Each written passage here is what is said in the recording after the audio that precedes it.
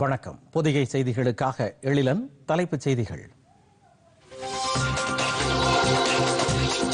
உலகிற்கே நமது நாடு வழிகாட்டியாக செயல்பட வேண்டிய காலம் பிறந்துவிட்டது. பிரதமர் நரேந்திர மோடி பெருமிதம்.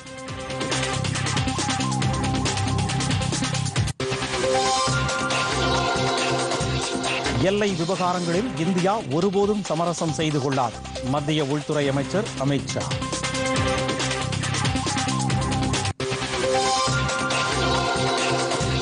தமிழகத்தில் எழும்பூர், மதுரை உட்பட 5 ரயில் நிலையங்கள் 1000 கோடி ரூபாய் மதிப்பில் உலக தரத்தில் மேம்படுத்தப்பட உள்ளது.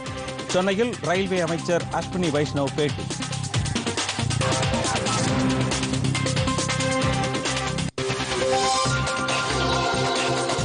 சந்திரயான் 3 விண்கலம் இந்த வருடம் இறுதிக்குள் விண்ணில் செலுத்தப்படும். மத்திய அறிவியல் மற்றும் தொழில்நுட்பத்துறை இணையமைச்சர் ஜிதேந்திர சிங் தகவல்.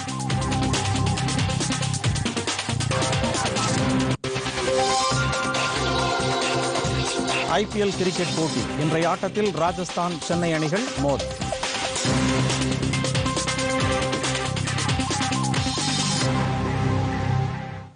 விரிவான செய்திகள். மகத்துவம் நிறைந்த யோகா, ஆயுர்வேதம் போன்றவற்றை உலகின் ஒட்டுமொத்த மனித சமுதாயத்திற்கும் இந்தியா அறிமுகப்படுத்தி இருப்பதாக பிரதமர் நரேந்திர மோடி பெருமிதம் தெரிவித்துள்ளார். குஜராத் மாநிலம் வதோதராவில் நடைபெற்ற தேச வளர்ச்சி மற்றும் சமூக சேவையில் இளைஞர்களை அதிக அளவில் ஈடுபடுத்துவதற்கான இளைஞர் முகாமை பிரதமர் தொடங்கி வைத்தார். குந்தல்தாம் சாமி நாராயண் ஆலயம் மற்றும் கரேலிபாக் சுவாமி நாராயண் ஆலய நிர்வாகங்கள் இணைந்து ஏற்பாடு செய்த இந்த முகாமில் காணொலி காட்சி மூலம் உரையாற்றிய பிரதமர், உலகில் எழுந்துள்ள பல்வேறு சிக்கல்களுக்கு இந்தியாவால் தீர்வு காண முடியும் என்று மற்ற நாடுகள் நம்பிக்கை கொண்டுள்ளதாக தெரிவித்தார். இதனையெல்லாம் காணும் போது ஒட்டுமொத்த உலகிற்கும் நாம் வழிகாட்டியாக செயல்பட வேண்டிய காலம் பிறந்துவிட்டதாக பிரதமர் கூறினார். மென்பொருள் முதல் விண்வெளி வரை அனைத்திலும் இந்தியா வளர்ச்சி பெற்று வருவதாக தெரிவித்த பிரதமர், பிரகாசமான எதிர்காலத்தை நோக்கி நாம் பயணித்துக் கொண்டிருப்பதாக கூறினார். கொரோனா பெருந்தொற்று காலத்தில் உலக நாடுகளுக்கு தடுப்பூசிகள் மற்றும் மருத்துவ உபகரணங்களை இந்தியா வழங்கியதை குறிப்பிட்டு பேசிய பிரதமர் மோடி, தற்சார்பு நிலையை அடைவதற்கான நம்பிக்கையை இது ஏற்படுத்தி இருப்பதாக கூறினார். लाइफ के अपने सदियों पुराने अनुभवों से भविष्य के लिए नेतृत्व कर रहा है. हम पूरी मानवता को योग का रास्ता दिखा रहे हैं. आयुर्वेद की ताकत से परिचित करवा रहे हैं. हम सॉफ्टवेयर से लेकर स्पेस तक एक नए भविष्य के लिए तत्पर देश के रूप में उभर रहे हैं. साथियों, आज भारत की सफलता हमारे युवाओं के सामर्थ्य का सबसे बड़ा सबूत है. இளைஞர்களிடத்தில் சமூக சேவையை ஊக்குவிக்கவும், தூய்மை இந்தியா, சுயசார்பு இந்தியா, ஒரே பாரதம், உன்னத பாரதம் போன்றவற்றில் இளைஞர்கள் பங்கெடுக்கும் வகையில் நடத்தப்படும் இத்தகைய இளைஞர் முகாமை வரவேற்பதாக பிரதமர் தெரிவித்தார். நம்மால் அடைய முடியாது என்று அஞ்சப்பட்ட இலக்குகளை சர்வசாதாரணமாக தற்போது நாம் ஒற்றுமையுடன் சாதித்து வருவதாக அவர் கூறினார். ஸ்டார்ட் அப் நிறுவனங்கள் தொடங்குவதற்கு ஏதுவான சூழ்நிலையை கொண்டிருக்கும் நாடுகளில் 3வது இடத்தை நாம் பிடித்துள்ளோம் என்றும் பிரதமர் சுட்டிக்காட்டினார். பல்வேறு துறைகளில் நாம் வெற்றியை அறுவடை செய்து வருவதாக கூறிய அவர், சாதித்து விட்டோம் என்றதோடு விட்டுவிடாமல் உலகம் முழுவதும் நமது படைப்புகளை கொண்டு சேர்க்க வேண்டும் என்பதில் நாம் உறுதியோடு செயல்பட வேண்டும் என்றும் கேட்டுக்கொண்டார். பருவநிலை மாற்றம் போன்ற அச்சுறுத்தல்களுக்கு நமது முன்னோர்களின் அறிவுறுத்தலை பின்பற்றி நாம் படிப்படியாக தீர்வு கண்டு வருவதாகவும் பிரதமர் நரேந்திர மோடி தெரிவித்தார். பிரதமர் நரேந்திர மோடி டோக்கியோவில் நடைபெறும் குவாட் தலைவர்கள் மாநாட்டில் கலந்து கொள்ள இம்மாதம் 24ஆம் தேதி ஜப்பான் செல்கிறார். ஜப்பான் பிரதமர் ஃபுமியோ கிஷிடோவின் அழைப்பின் பேரில் ஏற்று பிரதமர் இந்த மாநாட்டில் கலந்து கொள்கிறார். அமெரிக்க அதிபர் ஜோ பைடன், ஆஸ்திரேலிய பிரதமர் ஸ்காட் மோரிசன் மற்றும் ஜப்பான் பிரதமர் ஃபுமியோ கிஷிடா ஆகியோரும் கலந்து கொள்கின்றனர். இது தொடர்பாக புதுதில்லியில் செய்தியாளர்களிடம் பேசிய வெளியுறவு அமைச்சக செய்தி தொடர்பாளர் அரிந்தம் பஷி, குவாட் தலைவர்களிடையே நடைபெறும் 4வது மாநாடு இது என்று தெரிவித்தார். இந்தோ பசிபிக் பிராந்தியத்தின் வளர்ச்சி குறித்தும் தற்போதைய உலகளாவிய பிரச்சினைகளுக்கு உறுப்பு நாடுகளின் கருத்தை வெளிப்படுத்துவதற்கும் வாய்ப்பாக இந்த மாநாடு அமையும் என்று அவர் தெரிவித்துள்ளார்.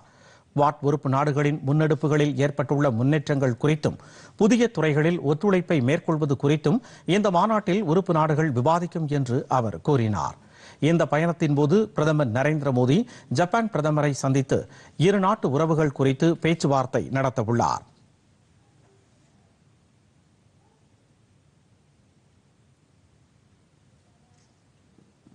உலக மகளிர் குத்துச்சண்டை போட்டியில் இந்திய வீராங்கனை நிக்கத் ஷெரின் தங்கம் வென்று சாதனை படைத்துள்ளார்.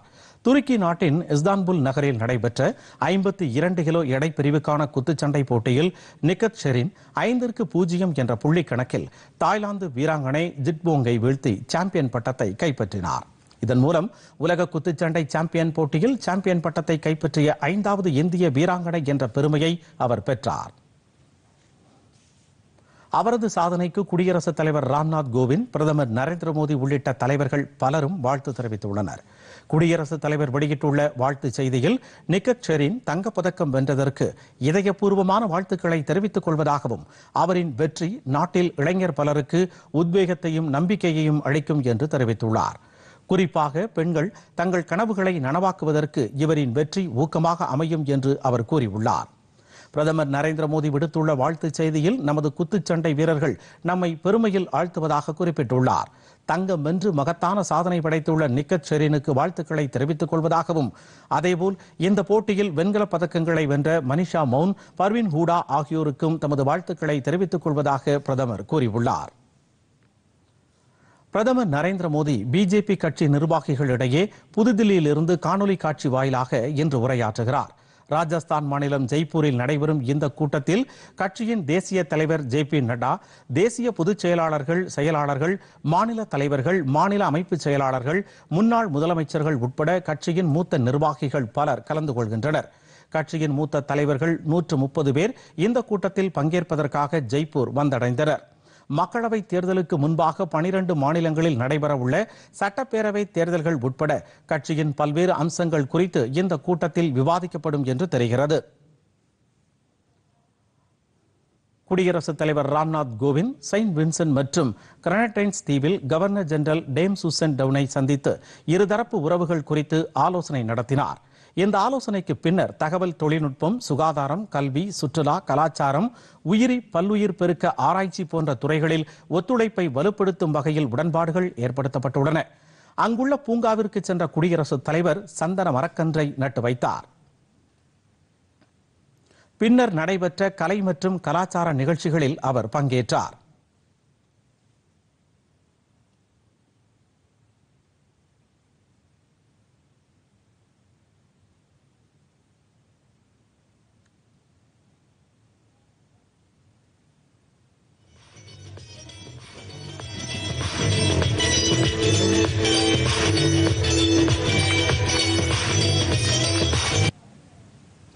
அந்நாட்டு நாடாளுமன்ற கூட்டத்தில் உரையாற்றிய குடியரசுத் தலைவர், புதியதோர் உலகம் செய்ய அனைத்து நாடுகளும் தத்தமது விருப்பங்களுக்கு ஏற்ப அவர்களது கருத்துக்களை வெளிப்படுத்த வேண்டும் என்று கூறினார். உலகளாவிய அமைப்புகளில் சீர்திருத்தங்கள் மேற்கொள்ளப்பட வேண்டிய காலம் வந்துவிட்டதாக அப்போது குடியரசுத் தலைவர் சுட்டிக்காட்டினார். இரு நாடுகளும் பொதுவான விருப்பங்களுக்கு ஏற்ப இணைந்து பணியாற்றும் என்றும் அவர் குறிப்பிட்டார்.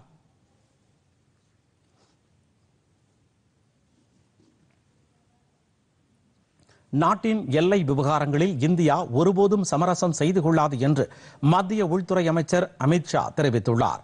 தில்லி பல்கலைக்கழகத்தில் நடைபெற்ற சர்வதேச கருத்தரங்கில் கலந்து கொண்டு பேசிய அமைச்சர், அனைத்து நாடுகளுடன் இந்தியா நட்புறவை மட்டுமே பேண விரும்புவதாக கூறினார்.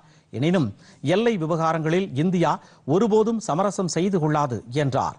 2011ஆம் ஆண்டு முதல் தற்போது வரை நாட்டின் பல்வேறு சாதனைகள் படைக்கப்பட்டிருப்பதாக குறிப்பிட்டு பேசிய அவர், எத்தகைய சவால்களுக்கும் தீர்வு காணும் வல்லமை இந்தியாவிடம் உள்ளதாக கூறினார். பிரதமர் நரேந்திர மோடி தலைமையிலான அரசு மேற்கொண்ட பல்வேறு நடவடிக்கைகளின் காரணமாக ஸ்டார்ட் அப் நிறுவனங்கள் தொடங்குவதற்கு ஏதுவான சூழல் மேம்பட்டுள்ளதாக கூறினார். புதிய கல்விக் கொள்கை அனைவராலும் வரவேற்கப்பட்டு வருவதாகவும் அமைச்சர் அமித்ஷா தெரிவித்தார்.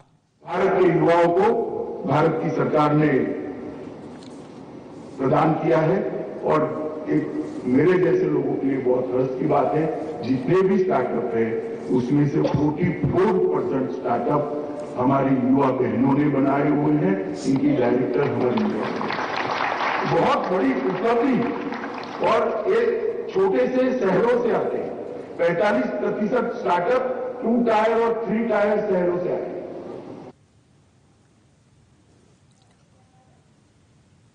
மத்திய நிதியமைச்சர் நிர்மலா சீதாராமன் புதிய வளர்ச்சி வங்கியின் ஆளுநர்களுடனான 7வது வருடாந்திர கூட்டத்திற்கு தலைமையேற்று காணொலி காட்சி வாயிலாக உரையாற்றினார்.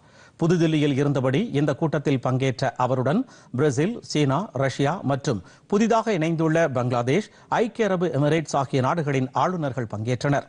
இந்த கூட்டத்தில் உரையாற்றிய நிதியமைச்சர் நிர்மலா சீதாராமன் கொரோனா தாக்கத்திற்கு பிந்தைய பொருளாதார மீட்சிக்கு உலகளாவிய ஒத்துழைப்பின் அவசியத்தை எடுத்துரைத்தார். இந்தியா விடுதலை அடைந்து 75 ஆண்டுகள் நிறைவு பெற்றதை நாடு கொண்டாடி வருவதை சுட்டிக்காட்டிய அமைச்சர், இந்தியாவின் பொருளாதார வளர்ச்சி நடப்பு நிதியாண்டில் 8.9% இருக்கும் என்று தெரிவித்தார். பெரிய பொருளாதார நாடுகளின் வளர்ச்சியோடு ஒப்பிடுகையில் இது அதிகம் என்று குறிப்பிட்ட அமைச்சர், இந்தியாவின் உறுதியான தற்சார்பு பொருளாதாரத்தையும் வேகமாக மீட்சி பெற்றுள்ளதையும் இது சுட்டிக்காட்டுவதாக கூறினார். பிரிக்ஸ் நாடுகள் இடையே கட்டமைப்பு மற்றும் நீடித்த வளர்ச்சி திட்டங்களுக்காக கடந்த 2014ஆம் ஆண்டு புதிய வளர்ச்சி வங்கி ஏற்படுத்தப்பட்டது குறிப்பிடத்தக்கது. தொலைக்காட்சி, திரையரங்குகள் உள்ளிட்ட பொழுதுபோக்குகள் மூலம் ஆண்டுதோறும் $53 பில்லியன் வருவாய் ஈட்டுவதற்கு மத்திய அரசு கொள்கைகள் வகுத்துள்ளதாக தகவல் ஒலிபரப்புத்துறை அமைச்சர் அனுராக் சிங் தாக்கூர் தெரிவித்துள்ளார். பிரான்சில் நடைபெறும் 75வது கேன் திரைப்பட விழாவில் படைப்புலகத்தின் இல்லம் இந்தியா என்ற தலைப்பில் நடைபெற்ற மாநாட்டில் கலந்து கொண்டு பேசிய அமைச்சர், இந்திய திரைப்படங்கள் இந்தியர்களை மட்டுமல்லாமல் உலகம் முழுவதும் உள்ள சினிமா ரசிகர்களை கவர்ந்து வருவதாக தெரிவித்தார். இந்திய ஊடகங்கள் மற்றும் பொழுதுபோக்குத்துறை நாட்டின் பொருளாதார மேம்பாட்டில் முக்கிய பங்கு வகித்து வருவதாகவும் அவர் கூறினார். உலகம் முழுவதிலும் இருந்து பல்வேறு திரை உலகினர் இந்தியாவில் படப்பிடிப்பு நடத்துவதற்கு ஏதுவான சூழ்நிலை உருவாக்கப்பட்டு வருவதாக அமைச்சர் குறிப்பிட்டார். படத்தொகுப்பு, பின்னணி இசை, சிஜி தொழில்நுட்பம் உள்ளிட்ட பணிகளுக்கு உகந்த இடமாக இந்தியாவை திகழச் செய்ய வேண்டும் என்று அமைச்சர் அனுராக் தாக்கூர் தெரிவித்தார். அண்மை காலமாக ஓடிடி தளங்களுக்கும் சினிமா ரசிகர்கள் முக்கியத்துவம் வழங்கி வருவதாக அவர் கூறினார். Various languages and regions, but also the OTT platforms with a strong presence of music composers and a folk artists who have enthralled audiences, young and old. மத்திய தகவல் ஒலிபரப்புத்துறை செயலாளர் அபூர்வ சந்திரா, மத்திய திரைப்பட தர சான்றிதழ் ஆணையத்தின் தலைவர் பிரசுல் ஜோஷி, நடிகர் ஆர் மாதவன், இயக்குனர் சேகர் கபூர் உள்ளிட்டோர் இந்நிகழ்ச்சியில் பங்கேற்றனர். காசநோய் ஒழிப்பில் இந்தியா பல்வேறு செயல் திட்டங்களின் மூலம் சிக்கல்களை வாய்ப்புகளாக மாற்றியுள்ளதாக மத்திய சுகாதாரத்துறை அமைச்சர் மன்சுக் மாண்டவியா தெரிவித்துள்ளார். காசநோய் ஒழிப்பு தொடர்பான 35வது வாரிய கூட்டத்தில் காணொலி காட்சி வாயிலாக கலந்து கொண்டு பேசிய அவர், செயற்கை நுண்ணறிவு மற்றும் டிஜிட்டல் உபகரணங்களின் உதவியோடு காசநோய் மற்றும் கொரோனா இரண்டிற்கும் சேர்த்து இரட்டை நோக்கு பரிசோதனைகள் மேற்கொள்ளப்பட்டு வருவதாக கூறினார். காசநோயால் பாதிக்கப்பட்ட மக்களை தத்தெடுத்து பாதுகாக்கும் புதிய செயல் திட்டம் இந்த ஆண்டு தொடங்கப்பட உள்ளதாக அமைச்சர் தெரிவித்தார். இதன்படி பெரிய நிறுவனங்கள், அமைப்புகள், அரசியல் கட்சிகள் மற்றும் தனிநபர்கள் தாமாக முன்வந்து காசநோயால் பாதிக்கப்பட்டவர்களின் குடும்பத்தினருக்கு ஊட்டச்சத்து மற்றும் சமூக ரீதியிலான ஆதரவை வழங்கும் வகையில் இத்திட்டம் செயல்படுத்தப்பட உள்ளதாக அமைச்சர் தெரிவித்தார்.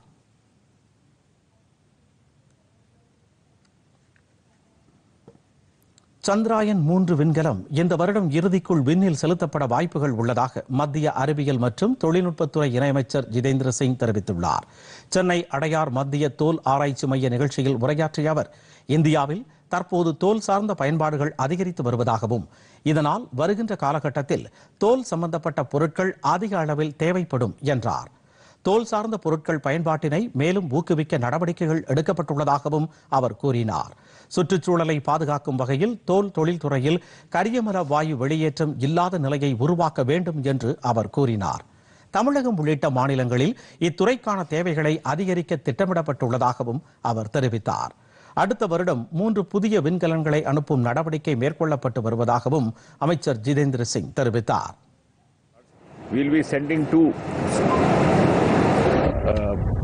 Preliminary, two non-manned missions on a similar pattern. So first one will be totally having no occupant. The second one will have an occupant, which will be a female robo who's been named Biomitra. So I think we will be able to get through both of these in next year, so that in the subsequent year we can send the actual Gaganyaan. மத்திய தகவல் ஒலிபரப்பு, மீன்வளம், கால்நடை பராமரிப்பு மற்றும் பால்வளத்துறை இணையமைச்சர் L Murugan நாளை பிரான்ஸ் பயணம் மேற்கொள்கிறார். பிரான்சின் கேன் நகரில் நடைபெறும் திரைப்பட விழாவில் கலந்து கொள்வதற்காக அமைச்சர் இந்த பயணத்தை மேற்கொள்கிறார். மத்திய தகவல் ஒலிபரப்புத்துறை அமைச்சர் அனுராக் சிங் தாக்கூர் கேன் திரைப்பட விழாவில் திறந்து வைத்த இந்திய அரங்கை பார்வையிடும் எல் முருகன் நாளை முதல் 3 நாட்கள் பல்வேறு நிகழ்ச்சிகளில் கலந்து கொள்ள உள்ளார். சர்வதேச திரைப்பட தயாரிப்பாளர்களை சந்தித்து பேச்சுவார்த்தை நடத்த உள்ளார். இந்தியாவுடன் இணைந்து வெளிநாட்டு படங்களை கூட்டாக தயாரிப்பதற்கு 2 கோடி ரூபாய் வரையிலும் மத்திய அரசு ஊக்கத்தொகை வழங்குகிறது. அதேபோல் வெளிநாட்டு படங்களை இந்தியாவில் படம் பிடிக்க 2 கோடியே 50 லட்சம் ரூபாய் வரையிலும் மத்திய அரசால் ஊக்கத்தொகை வழங்கப்படுகிறது. இந்த அரிய வாய்ப்பை சர்வதேச திரைப்பட தயாரிப்பாளர்கள் பயன்படுத்திக் கொள்வதை ஊக்குவிக்கும் வகையில் அவர்களை சந்தித்து மத்திய இணையமைச்சர் எல் முருகன் பேச்சு நடத்த உள்ளார். இந்தியாவில் திரைப்படம் தயாரிக்க மத்திய அரசு பல்வேறு சலுகைகளை அளித்து வருவதை குறிப்பிட்டு இந்தியாவில் படப்பிடிப்பு நடத்த முன்வருமாறு அவர்களுக்கு அமைச்சர் அழைப்பு விடுப்பார் என்று மத்திய அரசின் செய்திக்குறிப்பு தெரிவிக்கிறது. தமிழகத்தில் எழும்பூர் உட்பட 5 ரயில் நிலையங்கள் உலக தரத்தில் மேம்படுத்தப்படும் என்று ரயில்வே அமைச்சர் அஸ்வினி வைஷ்ணவ் தெரிவித்துள்ளார். சென்னை எழும்பூர் ரயில் நிலையத்தை பார்வையிட்ட அமைச்சர் நடைமேடைகள், பயணிகள் அமரும் பகுதிகள் ஆகியவற்றை ஆய்வு செய்தார். பின்னர் செய்தியாளர்களிடம் பேசிய அவர், நாட்டில் பெரிய ரயில் நிலையங்கள், நடுத்தர ரயில் நிலையங்கள் மறுகட்டமைப்பு செய்யப்பட உள்ளதாக தெரிவித்தார். தமிழகத்தில் சென்னை, எழும்பூர், மதுரை, காட்பாடி சந்திப்பு, ராமேஸ்வரம், கன்னியாகுமரி ஆகிய 5 ரயில் நிலையங்கள் 1000 கோடி ரூபாய் முதலீட்டில் மேம்படுத்தப்பட உள்ளதாக அவர் கூறினார். பாரம்பரிய ரயில் நிலையமான எழும்பூர் ரயில் நிலையத்தில் அனைத்து வசதிகளையும் பயணிகளுக்கு செய்து கொடுக்க திட்டமிடப்பட்டுள்ளதாக அவர் தெரிவித்தார். Station and Kamalapati station in Madhya Pradesh, these 2 stations are today world class. Now, learning from that, we are taking up many more stations. In Tamil Nadu, we are taking up Chennai Egmore, Madurai, Katpadi Junction, Rameswaram and Kanyakumari. These 5 stations we are taking up in the first phase, close to 2,000 crore rupees investment in these stations and making them world class. Here in Chennai Egmore, our objective will be, we have to maintain this heritage and simultaneously make it a world class. இன்று பெரம்பூர் ரயில் பெட்டி தொழிற்சாலையில் ஆய்வு மேற்கொண்ட அவர் வந்தே பாரத் திட்டத்தின் கீழ் தயாரிக்கப்பட்டு வரும் ரயில் பெட்டிகளை பார்வையிட்டார். முதற்கட்டமாக 102 ரயில்கள் தயாரிக்க திட்டமிடப்பட்டுள்ளன. 1 மணி நேரத்திற்கு 160 கிலோமீட்டர் வேகத்தில் செல்லும் அளவுக்கு வந்தே பாரத் ரயில்கள் தயாரிக்கப்பட்டுள்ளன. பயணிகள் தகவல் அமைப்பு, இணையதள வசதி, பயோ கழிவறைகள், தானியங்கி கதவுகள் உள்ளிட்ட வசதிகள் இந்த ரயில் பெட்டிகளில் ஏற்படுத்தப்பட்டுள்ளதாக ரயில்வே துறை தெரிவித்துள்ளது. இந்த ஆய்வின் போது அமைச்சர் அஸ்வினி வைஷ்ணவ் பெரம்பூர் ரயில் பெட்டி தொழிற்சாலையில் தயாரிக்கப்பட்ட 12,000 ரயில் பெட்டிகளை கொடியசைத்து தொடங்கி வைத்தார். பின்னர் செய்தியாளர்களிடம் பேசிய அவர், அதிவேக ரயில்களின் தேவையை பொறுத்து ரயில்வே கட்டமைப்பிலும் ஓடுபாதையையும் இணைத்திடும் பணிகள் மேற்கொள்ளப்பட்டு வருவதாக தெரிவித்தார். பிரதமர் நரேந்திர மோடியின் தொலைநோக்கு திட்டத்தின்படி நாட்டின் ஒவ்வொரு பகுதியும் வந்தே பாரத் திட்டத்தின் மூலம் இணைக்கப்படும் என்று கூறினார். நவீன காலத்திற்கேற்ப தொழில்நுட்பங்களின் பயன்பாட்டை அதிகப்படுத்தி ரயில்வே துறையை நவீனமாக்க வேண்டும் என்பதை பிரதமர் வலியுறுத்தியுள்ளதாக அவர் தெரிவித்தார்.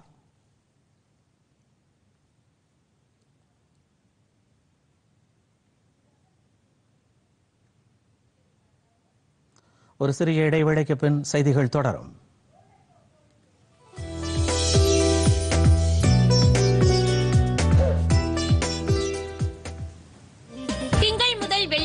முற்பகல் 11:30 மணிக்கு வழிகாட்டி.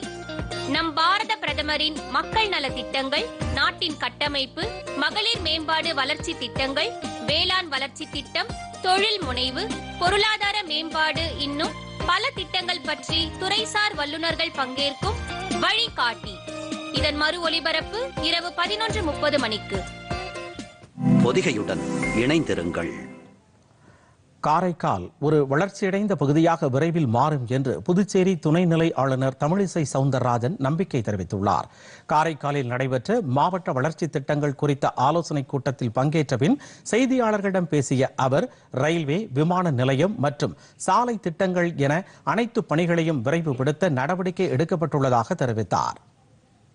நம்ம முன்னே டெவலப்மெண்ட் கொண்டு வரணும் அப்படின்றது நம்ம வல்லவன், இப்ப இங்க உள்ள கலெக்டர் உட்பட எல்லாரும் சேர்ந்து ஒரு மிகப்பெரிய திட்டம் தீட்டி இருக்கிறோம். குறிப்பாக அரசாங்க மருத்துவமனைகள் உடனடியாக மேம்படுத்தப்பட வேண்டும் என்பதும், இங்கே சில திட்டங்கள், அதாவது ரயில்வே திட்டங்களா இருக்கட்டும், சாலை திட்டங்களா இருக்கட்டும், இன்னும் சொல்ல போனா விமான நிலைய திட்டங்கள், எதையெல்லாம் என்னென்ன பிரச்சனைகளில் நின்று கொண்டிருக்கிறதோ அதையெல்லாம் சரி நிவர்த்தி செய்து அதையெல்லாம் வேகப்படுத்துவதற்கான அத்தனை முயற்சிகளும் மேற்கொள்ளப்படும் அப்படின்ற எல்லா திட்டமும் தீட்டியிருக்கிறோம். முன்னதாக நடைபெற்ற ஆலோசனைக் கூட்டத்தில் புதுச்சேரி போக்குவரத்து துறை அமைச்சர் சந்திர பிரியங்கா, புதுவை மாநில தலைமைச் செயலாளர் ராஜீவ் ரஞ்சன், மாவட்ட ஆட்சியர் வல்லவன் மற்றும் அரசு துறை உயர் அதிகாரிகள் கலந்து கொண்டனர். இந்த கூட்டத்தில் காரைக்கால் வளர்ச்சித் திட்ட பணிகள் குறித்து ஆலோசனை நடத்தப்பட்டது. தமிழகத்தில் 6 இடங்களுக்கு மாநிலங்களவை தேர்தலில் அஇஅதிமுகவுக்கு பிஜேபி ஆதரவு அளிக்கும் என்று பிஜேபி மாநில தலைவர் அண்ணாமலை கூறியிருக்கிறார். மாநிலங்களவை தேர்தலில் அதிமுகவுக்கு ஆதரவு அளிக்க கோரி அக்கட்சியின் மூத்த நிர்வாகிகளான வைத்திலிங்கம், ஜெயக்குமார், தங்கமணி உள்ளிட்டோர் சென்னையில் பிஜேபி தலைவர் அண்ணாமலையை நேற்று சந்தித்து பேசினர். அப்போது பிஜேபியின் ஆதரவு கேட்டு ஓ பன்னீர்செல்வம், எடப்பாடி பழனிசாமி இணைந்து எழுதிய கடிதத்தை அண்ணாமலையிடம் அவர்கள் வழங்கினர். பின்னர் செய்தியாளர்களிடம் பேசிய அண்ணாமலை, மாநிலங்களவை தேர்தலில் அதிமுகவுக்கு பிஜேபி ஆதரவு அளிக்கும் என தெரிவித்தார்.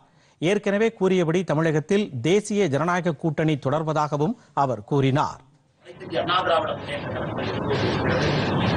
எங்களுடைய ஆதரவு ராஜ்யசபா எலெக்ஷன்ல 4 எம்எல்ஏக்களும் கூட நிற்போம். அந்த 2 எம்பிக்களும் கூட இங்கிருந்து வெற்றி பெற்று பாராளுமன்றத்திற்கு சென்று தமிழக மக்களுக்காக, தமிழர்களுக்காக, நம்முடைய நாட்டிற்காக பேசுவார்கள் என்கிற பெரும் நம்பிக்கை. நெல்லை மாவட்டத்தில் ஏற்பட்ட கல்குவாரி விபத்து தொடர்பாக ஓய்வு பெற்ற நீதிபதி தலைமையில் விசாரணை நடத்தப்பட வேண்டும் என்றும் அவர் கூறினார். பேரறிவாளனுக்கு உச்சநீதிமன்றம் வழங்கிய தீர்ப்பில் தமிழக பிஜேபிக்கு மாற்று கருத்து இல்லை என்று அவர் தெரிவித்தார். 30 ஆண்டுகளுக்கு மேல் சிறை தண்டனை அனுபவித்ததன் அடிப்படையிலேயே இதனை ஏற்பதாகவும் அவர் விளக்கம் அளித்தார். இதற்கிடையே மாநிலங்களவை தேர்தலில் அஇஅதிமுகவுக்கு ஆதரவு அளிப்பதாக பாட்டாளி மக்கள் கட்சியும் அறிவித்துள்ளது. தொடர்வது விரைவு செய்திகள். ஆசாதி கா அம்ரித் மகோத்சவ் இந்திய சுதந்திர போராட்ட வரலாற்றை சித்தரிக்கும் புகைப்பட கண்காட்சி உதகமண்டலத்தில் நேற்று தொடங்கியது. சென்னை மண்டல மக்கள் தொடர்பு அலுவலகம் மற்றும் தகவல் ஒலிபரப்பு அமைச்சகத்தின் கீழ் ஏற்பாடு செய்யப்பட்டிருந்த இந்த ஒரு வார கால புகைப்பட கண்காட்சியை முதுமலை புலிகள் காப்பக கள இயக்குநர் வெங்கடேஷ் தொடங்கி வைத்தார். விழாவில் பத்திரிகை தகவல் அமைச்சகத்தின் தென்மண்டல தலைமை இயக்குநர் வெங்கடேஸ்வர், சென்னை மண்டல பத்திரிகை தகவல் அலுவலகத்தின் கூடுதல் தலைமை இயக்குநர் அண்ணாதுரை, கள விளம்பரத்துறை இயக்குநர் காமராஜ், ஊரக வளர்ச்சி முகமையின் திட்ட இயக்குநர் ஜெயராமன், மாவட்ட ஆதி திராவிட நலத்துறை அலுவலர் ஜெயந்தி பரிமளம் உள்ளிட்ட பலர் கலந்து கொண்டனர். புதுக்கோட்டை மாவட்டம் பொன்னமராவதி அருகே கா புதுப்பட்டி என்ற இடத்தில் உள்ள பெரிய கருப்பர் கோவில் பொங்கல் விழாவை முன்னிட்டு ஜல்லிக்கட்டு போட்டி நேற்று நடைபெற்றது. இந்த போட்டியை மாநில சட்டத்துறை அமைச்சர் எஸ் ரகுபதி கொடியசைத்து தொடங்கி வைத்தார். மைதானத்தில் சீறி பாய்ந்த காளைகளை வீரர்கள் அடக்கிய காட்சியை ஏராளமானோர் ரசித்து பார்த்தனர்.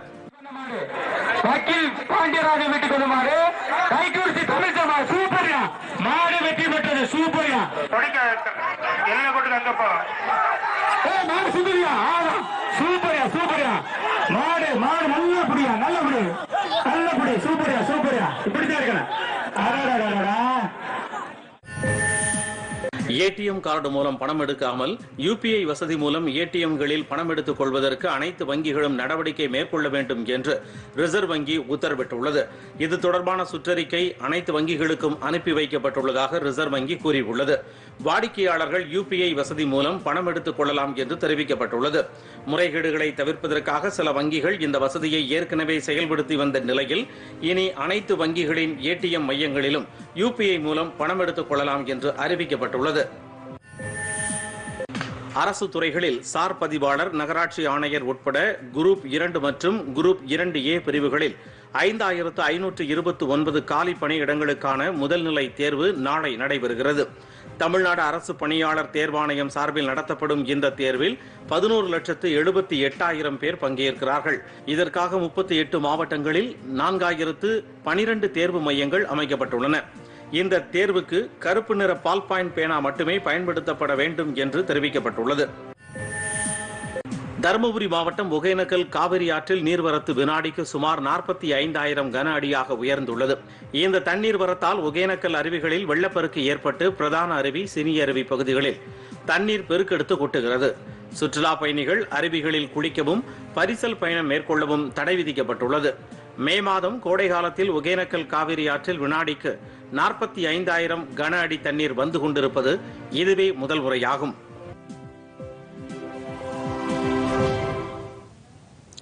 அடுத்து வருவது உலக செய்திகள்.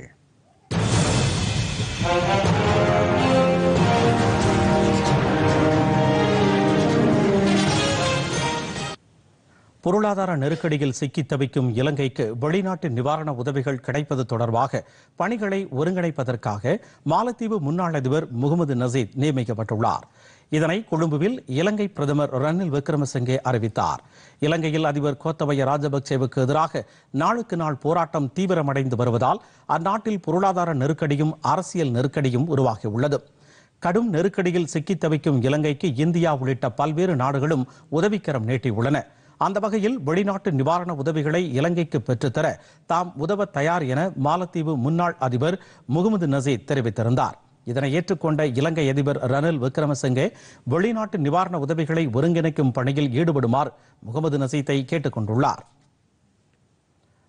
நேட்டோ அமைப்பில் ஸ்வீடனும் பின்லாந்தும் இணைய முடிவு செய்துள்ளதற்கு அமெரிக்க அதிபர் ஜோ பைடன் வரவேற்பு தெரிவித்துள்ளார். வாஷிங்டனில் செய்தியாளர்களிடம் பேசிய அவர் இரு நாடுகளும் உரிய நேரத்தில் சரியான முடிவு எடுத்துள்ளதாக குறிப்பிட்டார். இவ்விரு நாடுகளும் மிகப்பெரிய ஜனநாயக நாடுகள் என குறிப்பிட்ட ஜோ பைடன் இதன் மூலம் நேட்டோ அமைப்பு பலம் பொருந்தியதாக உருவாகும் என்று நம்பிக்கை தெரிவித்தார். ஸ்வீடன் பிரதமர் மேக்டலினா ஆண்டர்சன், பின்லாந்து அதிபர் சவுலி நினிஸ்டாவ் ஆகியோருடன் நடத்திய பேச்சுவார்த்தையை தொடர்ந்து அமெரிக்க அதிபர் ஜோ பைடன் இந்த கருத்தை வெளியிட்டார். போரினால் பாதிக்கப்பட்டுள்ள உக்ரைனிய மக்களுக்கு அடிப்படை தேவையை நிறைவேற்றுவதை உறுதி செய்வதற்காக 1.4 லட்சம் கோடி ரூபாயை நிதியுதவியை வழங்க G7 கூட்டமைப்பு ஒப்புக்கொண்டுள்ளன. ரஷ்யா உக்ரைன் இடையேயான போர் தொடர்ந்து நீடித்து வரும் சூழலில் ஜெர்மனியில் கூடிய G7 கூட்டமைப்பில் இதற்கான தீர்மானம் நிறைவேற்றப்பட்டது. போரினால் பாதிக்கப்பட்டுள்ள உக்ரைனிய மக்களுக்கு அடிப்படை தேவையை நிறைவேற்றுவதை உறுதி செய்வதற்காக இந்த நிதி வழங்கப்படுவதாக G7 கூட்டமைப்பு தெரிவித்துள்ளது. ரஷ்ய போரில் உக்ரைனுக்கு ஆதரவு அளிப்பது என G7 கூட்டமைப்பு மீண்டும் உறுதியளித்துள்ளன. அடுத்து வருவது விளையாட்டுச் செய்திகள்.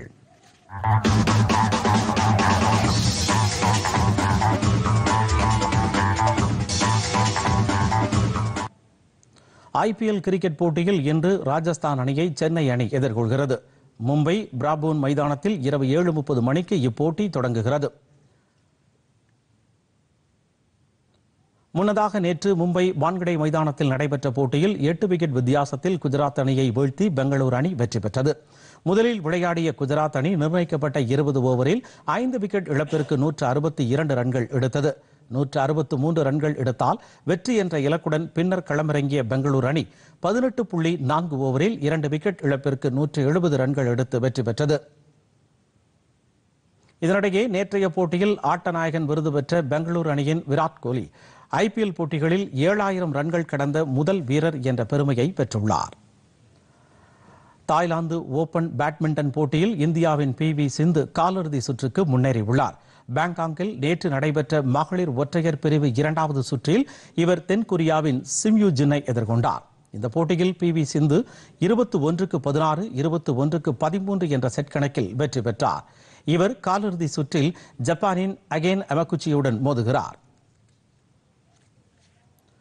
மீண்டும் தலைப்புச் செய்திகள்.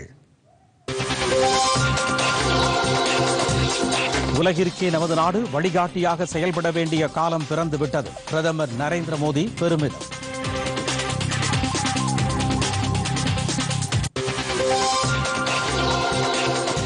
எல்லை விவகாரங்களில் இந்தியா ஒருபோதும் சமரசம் செய்து கொள்ளாது. மத்திய உள்துறை அமைச்சர் அமித்ஷா.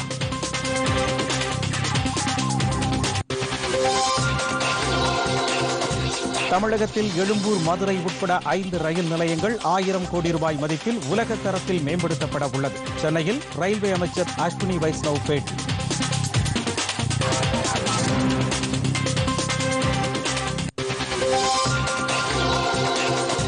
சந்திரயான் 3 விண்கலம் இந்த வருடம் இறுதிக்குள் விண்ணில் செலுத்தப்படும். மத்திய அறிவியல் மற்றும் தொழில்நுட்பத்துறை இணையமைச்சர் ஜிதேந்திர சிங் தகவல்.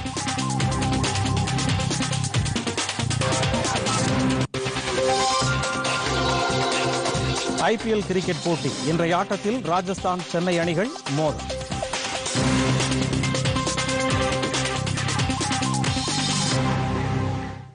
இத்துடன் இந்த செய்திகள் நிறைவடைந்தன. மீண்டும் செய்திகள் பிற்பகல் 2 மணிக்கு. வணக்கம்.